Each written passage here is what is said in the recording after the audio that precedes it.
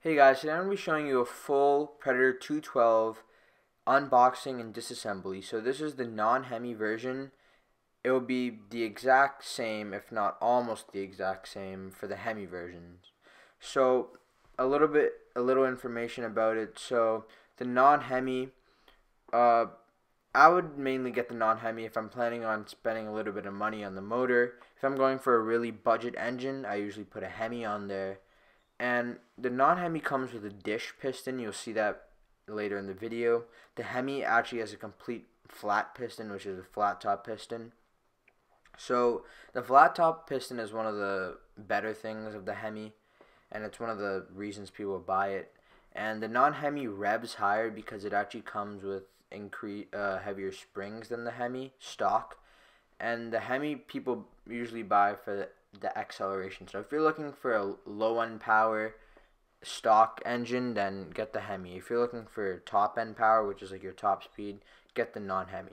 So the non-Hemi is really good for when you want to put 26-pound or more springs, or even less, and it'll handle anything because of those split keepers, which you'll see later in the video. The Hemi actually has these like push type of springs that you can just take out with one hand. And what I would do is I would take the Hemi flat top piston and put it in your non-Hemi for best results. So yeah, let's get into the video and check the description out if you want to see what exact tools you'll need. So when opening your engine, you're going to get the manual, which will be helpful for torque specs, and then you're also going to get a spark plug removal tool. So the first thing I do, sorry I didn't show it here, is I take a 13mm for the muffler box and I just put it on there, and then to knock it out, because it's usually tight, I just use my mallet. It's really simple, and that's why I didn't really show it, but yeah, don't lose your gasket. So for airbox removal, all you're going to need to do is take a 10mm with your ratchet and just loosen those two bolts right there. They come a little bit tight from the factory, and then next you're going to want to take your flathead screwdriver and you're going to want to push it between that tube up there. Just knock it out for the gas vent. That's usually really tight, that's why I use a flathead. And then you can just go ahead and take those bolts out, and then that airbox will come right out. But if you notice that it's not coming out, pay attention to the vent that's connected to the valve cover in the back. I'll show you that in 1 second. So yeah, it looks exactly like this. Sometimes it gets really tight in there, so you can use your flathead to just pull it out. So next step, I use some small pliers to loosen that clamp for the carburetor. Just pull it up a little bit. And then next, I go and loosen the throttle assembly. I push the arm a little bit forward and then break those two bolts, which are 5/16. And the arm you'll be able to just leave forward because it comes a little bit tighter from the factory. So yeah. So you just loosen that. It'll come out. The governor spring is under it. You just kind of have to push a little bit. It'll easily come out. And then I just put those bolts back in. Yep.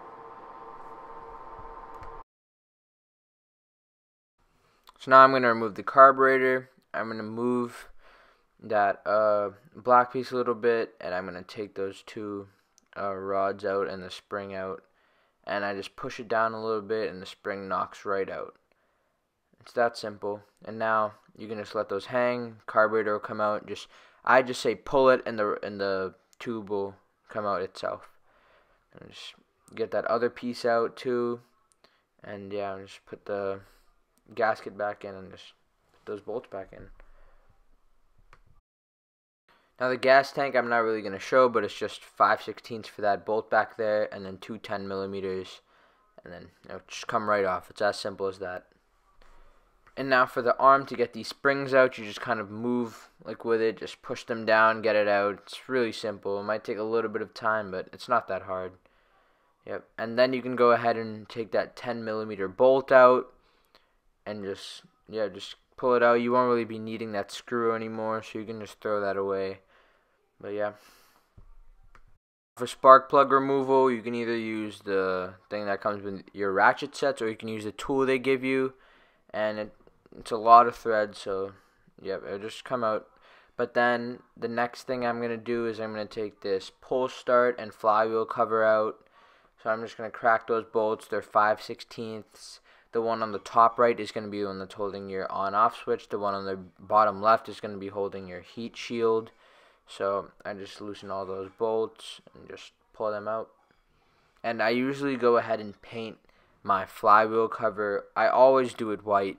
And then my pull start, I take that 212 sticker off and put something new because I don't really like to show that it's a 212cc all the time.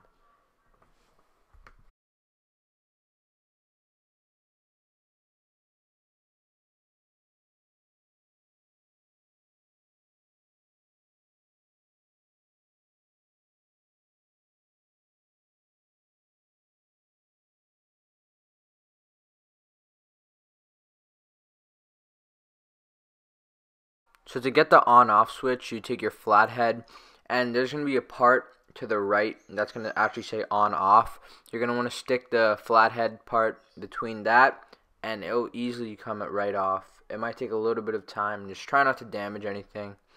But yeah, it should easily come off. And next, you can take your heat shield out. It's just 2 5/16. You already took one out when you were taking off the flywheel cover. That'll come off as well. And I usually don't use the heat shields a lot of the time because I don't like how they look. But next, the ignition, 2 5/16 bolts.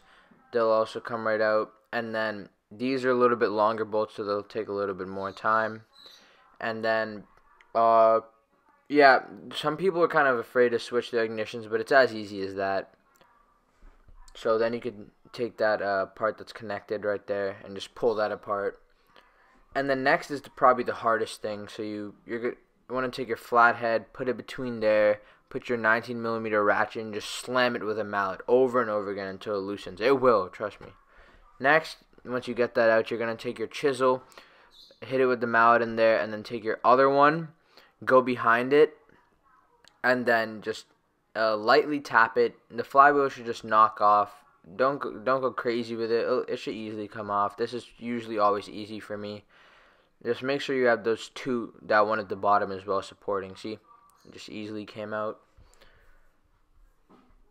And then next, for your valve cover, is just 4 5/16 bolts. Really, really simple. I just take it out. Make sure your gasket's okay. This gasket usually, when it's a brand new engine, has no troubles coming out. It's a little bit sticky. Just make sure this stuff doesn't damage unless you want to spend another 10 bucks on another gasket set.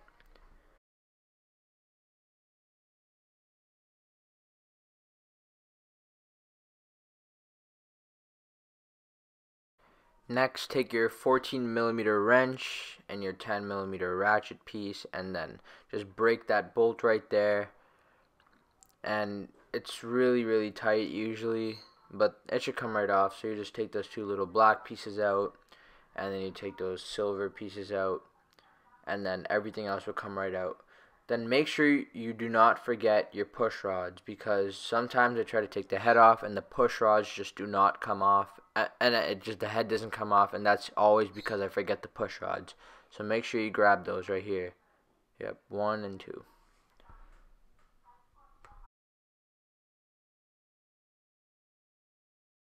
So to take the cylinder head off, it's really simple. Don't be afraid to do it. I kind of was the first time, but it's those 4 12mm bolts, 2 inside the valve cover area, 2 on top near the spark plug. You just take those out. Next, you can take your gasket out and make sure you got those 2 dowel pins, the one on the top left, the one on the top bottom right, and just keep those safe.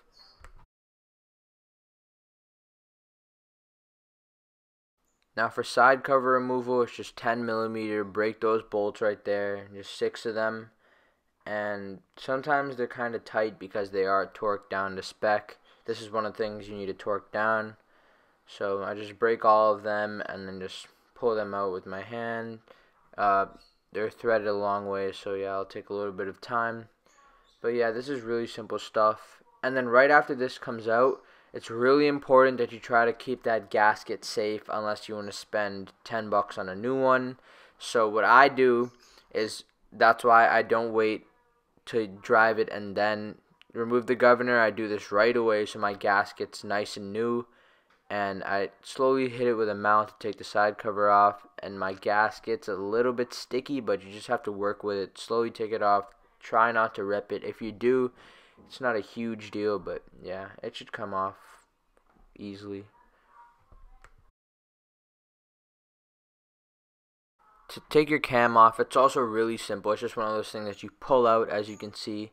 I just completely pull it out, and the way you put it back in is you're gonna see two small holes on the teeth, and you're gonna see one on the crank as well. That's how you line it up.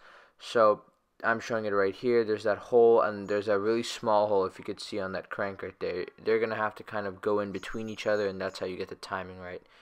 Next, you take these two small pieces out, and you can just make sure you don't lose these tappets right here. So make sure you get both, because they might just fall out. You might not notice, so it doesn't hurt to just pull them out. It's really not that hard to put them back in. So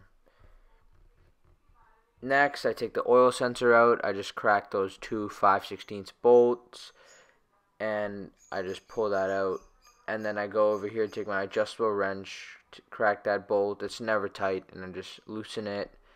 And then after that, I'm going to go ahead and take my 10mm wrench to crack those bolts on my rod after I go ahead and remove these wires right here, because I'm going to actually pull that whole oil sensor out. And I suggest you do this if you're planning on making your engine rev over 7,500 or around 7,000, just to be safe. But yeah, take those crack those two 10mm bolts on the rod, and then just kind of work with it to get a good angle. This is kind of like the hardest place to reach into. But yeah, it should be easy, and you just pull it out, and then just remember how it goes in. The dipstick faces down. Yep. And then you can just move that crank to get that to get that rod out. And I actually completely took the piston out. If you're not replacing your piston like I am with the flat top piston, don't do this, because then you're gonna have to go out and buy your the tool to push your piston in.